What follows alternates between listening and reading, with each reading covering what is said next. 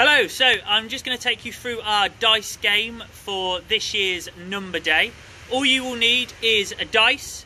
I've got myself a nice sponge one here with some numbers on. You can create your own out of a bit of a card or take one out of one of your board games that you've got maybe at home. With your dice you'll also need a bit of paper. I'm using a whiteboard just to number yourselves 6 different activities that you will do dependent on the number that you roll on your dice. So for example, if I was to roll the number 3, the action I will have to do is 3 burpees.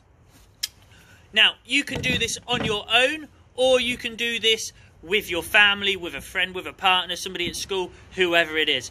All you need to do is, when you've decided on your 6 actions, is roll your dice, and then for every number it lands on, you are going to perform that action. So if you roll a number 1, mine was to sing a nursery rhyme. I would sing that nursery rhyme, get my dice and roll it again, and I will keep going. If I roll the number 1 again, I will do that action again, and I'm going to keep going and make a note of every number that I roll until I have rolled all 6 numbers and performed all 6 actions for those numbers.